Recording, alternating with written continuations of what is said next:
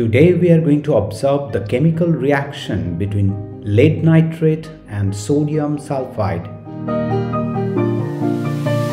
This is lead nitrate, a white crystalline solid.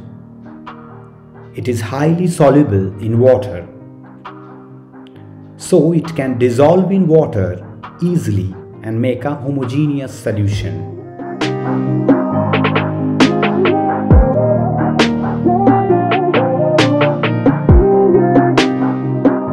These are sodium sulfide flakes. They are slightly yellowish in color and highly soluble in water.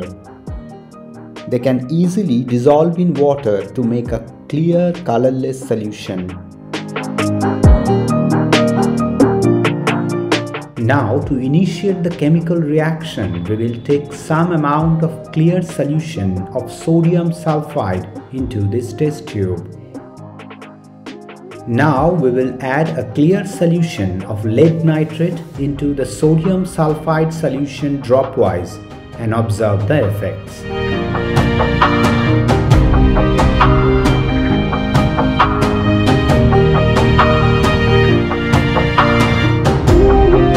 The black insoluble PPT that has been formed inside the test tube is nothing but lead sulfide.